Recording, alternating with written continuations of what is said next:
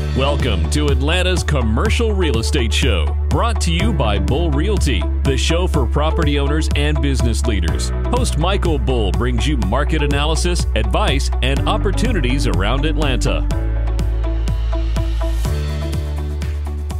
Welcome to Atlanta's Commercial Real Estate Show. I'm Michael Bull. Thanks for being with us. Today we're going to talk about retail in Atlanta, and I have a retail expert with us, Nick Grazia. He's Director of Leasing with Hines. And Nick, you handle Director of Leasing for Hines, and you also handle Atlantic Station, which is a great retail environment. How are things going over there? Very well. Hines has owned that center for 2 years and are undergoing really massive expansion. Not quite a full renovation, but more like a transformation of it. That project, Michael, is really ahead of its time. It's what everybody wants to be now. It's not just retail. We've got 3,000 residential units, 2 million square feet of what we call Class A office space. We've got an entertainment component. It's the fusion of all those things makes for a it makes for a special type of environment that I think a lot of retailers want to be part of. So we're amplifying a lot of the strengths of the project. What we call Regal Cinema that's there is the number one cinema, in the entire state of Georgia. Wow. They're going to be doing about a $10 million renovation on the inside of their space. H&M, it's the number one H&M store in the southeastern United States. They're undergoing an expansion that will take them from about 25,000 feet to nearly 40,000 feet.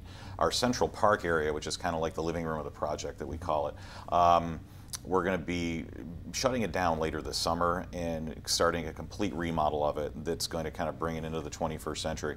We're going to scrape the 2 existing huge restaurants that are there, and ultimately we're going to kind of dot the landscape in the middle of the park with 4 or 5 smaller jewel box scale restaurants. I think that's where the trend is really going in dining. Nobody's opening and building 3-level, 9,000 square foot restaurants anymore. Right. And then the other thing that's really neat that we're doing there as well too, if you've ever been there, you notice there's just a ton of brick, okay? And the project was conceived at a time it was going to be kind of a suburban oasis in the middle of an urban, chaotic sort of environment. And a lot of things worked there over the years, but a lot of things didn't. And one of the things we want to do is kind of break up the monotony of all that brick.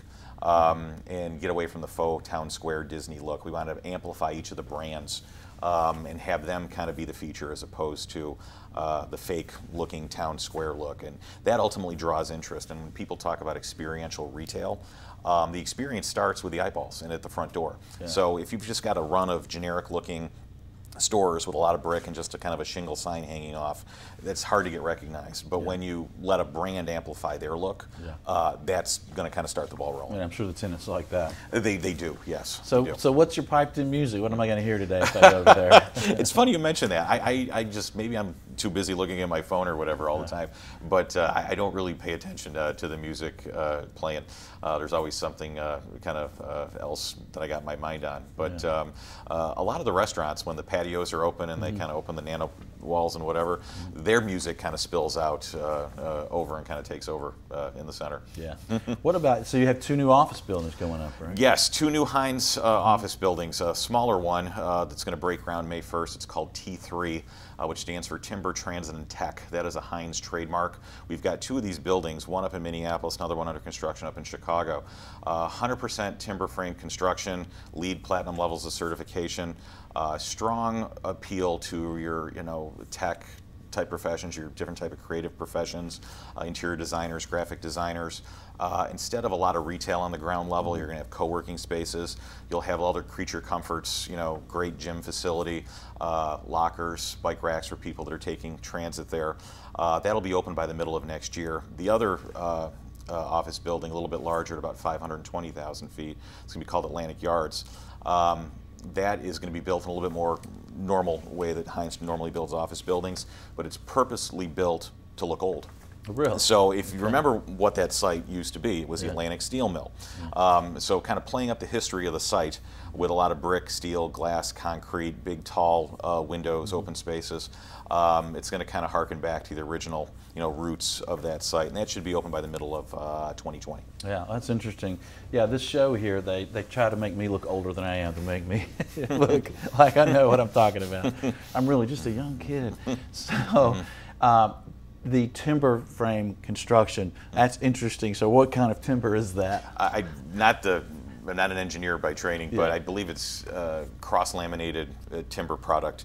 And then the joist systems on the floors are typically what you find in a house. I think probably just a little bit stronger. But it's really more about the finish and the brick exposed walls and the timber on the roof and everything, and the express structure.